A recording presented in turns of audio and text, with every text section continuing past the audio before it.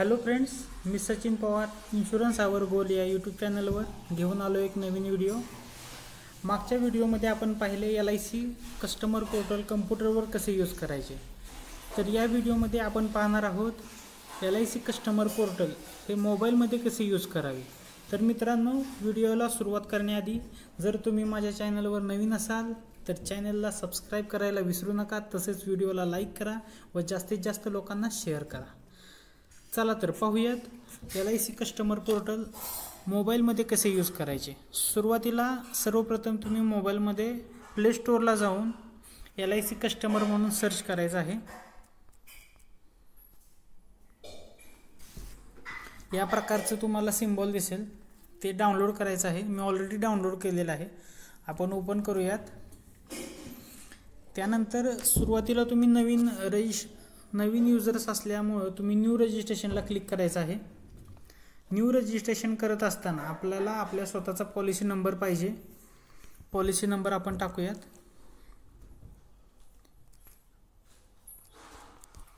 Without GST premium टाकायचा आहे आपल्याला। आपली जन्मतारीख टाकायची आहे, मोबाईल नंबर,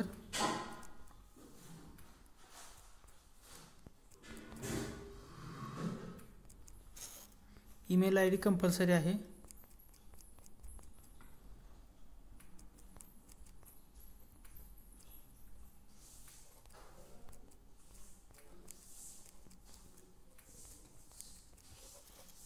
पॅन नंबर असेल तर टाकायचा आहे, पासपोर्ट नंबर असेल तर टाकायचा आहे, कंपल्सरी नाही। जे तुम्हाला रेड स्टार मध्ये दिसत आहे ते कंपल्सरी आहे, ते आपल्याला टाकायचं आहे। कन्फर्म ला टिक करायचे आहे आणि प्रोसीडवर क्लिक। मोबाईल नंबर आणि ईमेल ID बरोबर आहे का ते रिव्हेरिफिकेशन करून यासवर क्लिक करायचं आहे। आपल्या मोबाईलला आपल्या ईमेलला एक ईमेल ID ला एक लिंक गेलेली आहे, ते व्हेरीफाय करायचं आहे। कंपल्सरी नाही, तुम्ही नंतर करू शकता ते। पासवर्ड सेट करायचा आहे।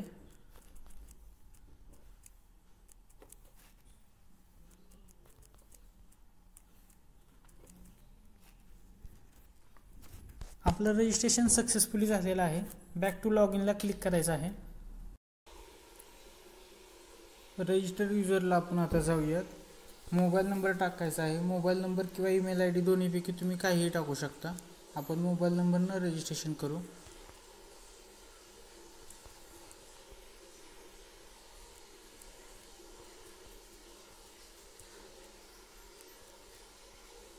जन्मतारीख टाकायची आहे।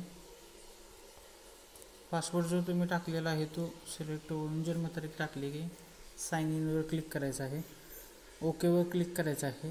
इथं पॅन नंबर असेल तर पॅनवर प्रोसीड करून पॅन नंबर टाकू शकता, नाही तर स्किप करू शकता। इथं सेल्फ पॉलिसी म्हणून आलेला आहे। आता यामध्ये सुरुवातीला अगोदर आपण आपल्या स्वतःची प्रोफाईल मॅनेजमेंटमध्ये जायचं आहे आणि अपडेट प्रोफाईलवर क्लिक करायचं आहे। त्यामध्ये आपण आपले स्वतःचं ऑक्युपेशन वगैरे हे करू शकतो।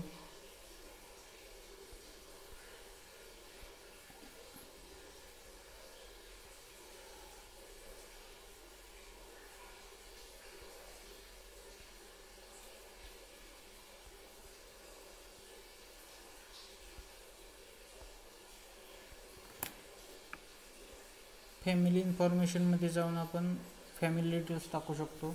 मेसेजचे आपण डिटेल्स टाकायचे त्यांच्या।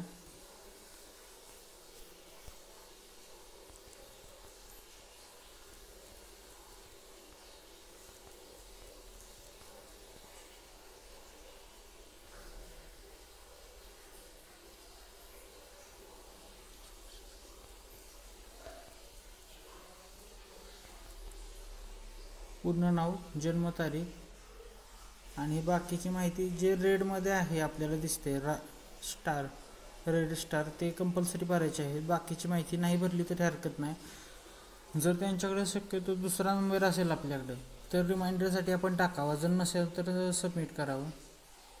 त्यांच्या डिटेल्स ॲड झालेले आहेत। आता मुलाच्या डिटेल्स आपण टाकू।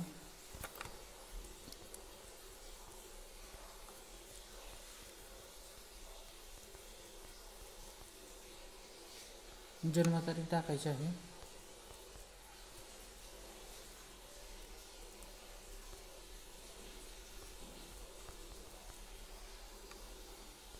एज्युकेशनल क्वालिफिकेशन सिलेक्ट करू शकता. होमवर क्लिक करून आपण परत होमवर जाऊ शकतो. पॉलिसी ॲड करण्यासाठी आपल्याला प्लस हे चिन्ह हे करायचं आहे. स्वतःच्या पॉलिसी अजून किती आहेत नंबर टाकायचे आहेत. आपण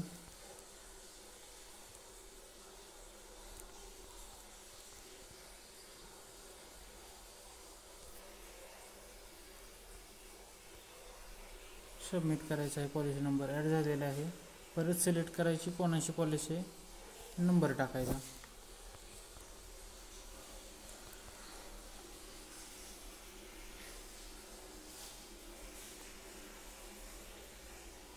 स्वतःचीच आहे म्हणून सेल्फच टाकत आहे.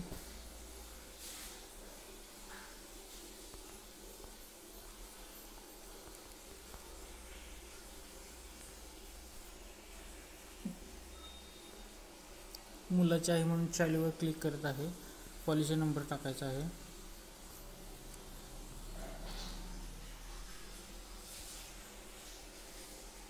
त्यांच्या मिसेसची आहे म्हणून स्पाउसवर क्लिक करत आहे.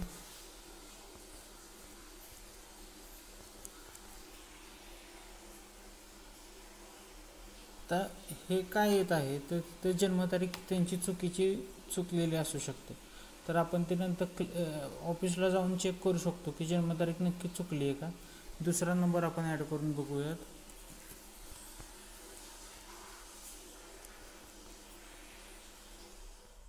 त्यांची रेकॉर्डला जन्मतारीख चुकलेली आहे. आपण हे नंतर अगोदर त्यांच्या पॉलिसीचं स्टेटस आपण आपल्या पॉलिसीमध्ये रेकॉर्डला काय जन्मतारीख लागली एकदा बघू. चुकलेली असू शकते. अपडेट प्रोफाईलमध्ये जायचं आहे. फॅमिली डिटेल्समध्ये इथे जन्मतारीख त्यांच्या आपल्याकडून चुकलेली आहे, ती दुरुस्त करूयात. हे मुद्दामून मी इथं टाकलेलं आहे की बहुतेक जणांची इथं आपण जन्मतारीख चुकलेली असते आणि आपण इथं ॲड का होत नाही, तर त्यासाठी आपण आता जन्मतारीख अपडेट केलेली आहे. सेव्ह करतोय. Updated successfully. परत होमला क्लिक केलं आणि ॲड पॉलिसीवर क्लिक केलं आणि इथं आपण स्पाउसवर क्लिक करतोय आणि पॉलिसी नंबर टाकतो. आता परत आपण हाच पॉलिसी नंबर टाकून बघू.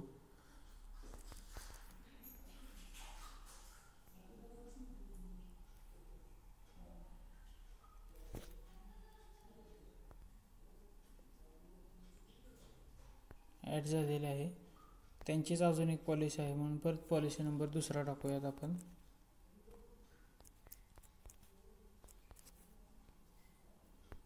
अशा रीतीने सगळ्या पॉलिसी त्यांच्या झालेल्या आहेत ॲड.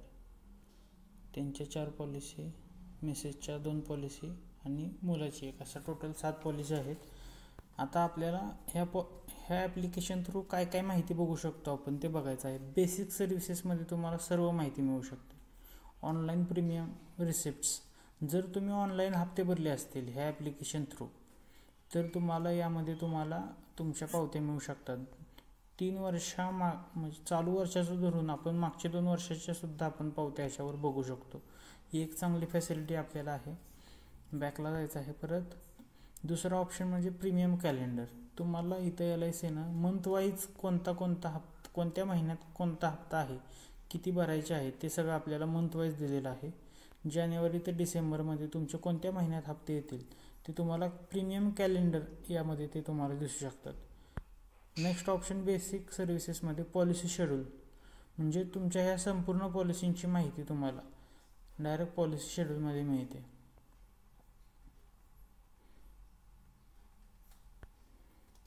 त्यानंतर पॉलिसी स्टेटस म्हणजे तुम्हाला पॉलिसीची तुमची संपूर्ण माहिती इथं तुम्हाला ह्याच्यावर मिळू शकते. तर सपोज आपण ही पहिली पॉलिसी क्लिक केली तर आता हे पॉलिसीची आपल्याला संपूर्ण माहिती दिसते.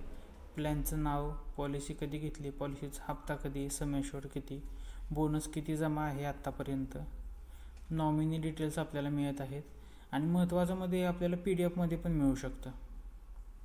ह्या पद्धतीने आपली ही PDF डाउनलोड होऊ शकते, जी आपण सेव्ह करून ठेवू शकतो.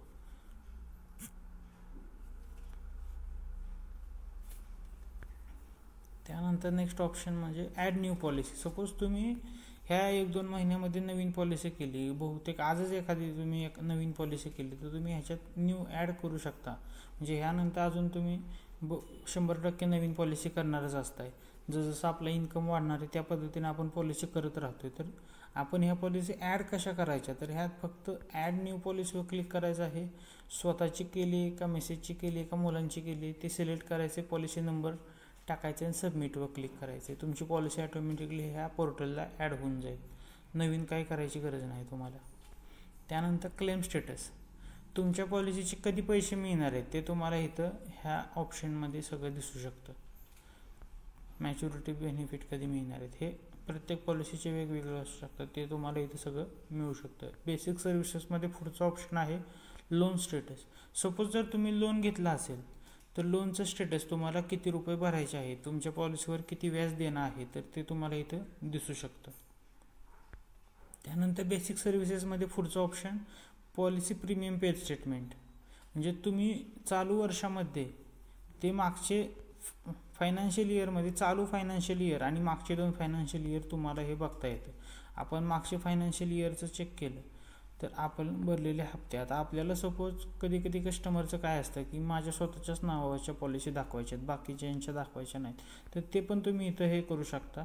किंवा सगळ्यांचाच तुम्हाला भरलेला हप्ता किती झाला आहे ते जनरल स्टेटमेंटमध्ये तुम्ही क्लिक करून तुम्हाला PDF मिळू शकते आणि तुम्ही इथं बघू शकता की तुम्ही वर्षाचे किती रुपये भरलेले आहेत.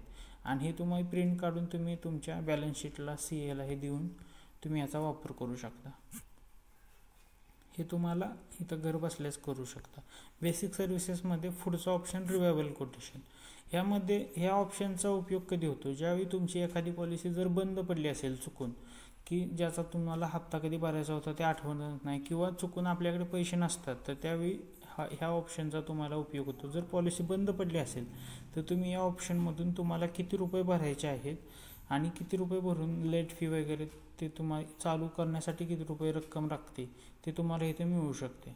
होमला गेलो आणि याच्यानंतर बेसिक सर्व्हिसेसमध्ये एवढे ऑप्शन आहेत आपल्याला. त्यानंतर ऑनलाईन पेमेंट्समध्ये आपण हप्ते भरण्यासाठी हे ऑप्शन ह्याचा आहे रिन्युअल प्रीमियम, म्हणजे तुमच्या पॉलिसीचा हप्ता भरण्यासाठी रिन्युअल पेमेंटमध्ये तुम्ही जाऊ शकता. आता इथं आपल्याला नावं दिसत आहेत, ह्याच्यावर आता सपोज आपण हे दोन्ही हप्ते भरायचे, सिलेक्ट ऑल केले, चेक अँड पेवर गेलो, हे आपले आत्ता 5 हप्ते आहेत, हे ग्रँड टोटल. ह्याच्यात आपण कशा थ्रू पैसे भरू शकतो ते आपण एकदा बघूयात. चेक अँड पेवर क्लिक करायचं आहे. इथं तुम्ही हे वेगवेगळे ऑप्शन चूज करू शकता. इंटरनेट बँकिंग थ्रू तुम्ही पैसे भरू शकता. तुमचे वेगवेगळे debit card, credit card, E-wallets याच्या थ्रू तुम्ही पैसे भरू शकता. भीम UPI वॉलेटद्वारे पण तुम्ही हे पैसे भरू शकता. या पद्धतीने तुम्ही हे ऑप्शन रन करू शकता. फक्त पेमेंट होत असताना वेबसाईट स्लो चालत असेल तर कॅन्सल करायचं नाही, नाहीतर पेमेंट तुमचं कॅन्सल होण्याची शक्यता जास्त आहे. स्लो चालणार वेबसाईट पण चालणार. त्यानंतर ॲडव्हान्स पेमेंट, यामध्ये आपण 1 महिना अगोदर पेमेंट भरू शकतो. टॉपअप प्रीमियम, यामध्ये आपण एखादी नवीन पॉलिसी करण्यासाठी आपण हप्ता भरू शकतो. लोन इंटरेस्ट, जर सपोज तुम्ही लोन घेतलं असेल तर त्याचं व्याज तुम्ही या थ्रूच भरू शकता. लोन रिपेमेंट, सपोज तुमच्यापाशी तुम्ही लोन घेतलं आहे 10,000 रुपये पण तुम्हाला आत्ता 2,000 भरायचे, तुम्ही या ऑप्शन थ्रू भरू शकता संपूर्ण लोन वगैरे. या पद्धतीने आपण हे ॲप्लिकेशन रन करू शकतो. अजून काही तुम्हाला यामध्ये काही शंका वगैरे वाटली असेल तर तुम्ही मला कमेंटमध्ये टाकू शकता. आणि धन्यवाद तुम्ही हा व्हिडिओ बघितल्याबद्दल. थँक्यू.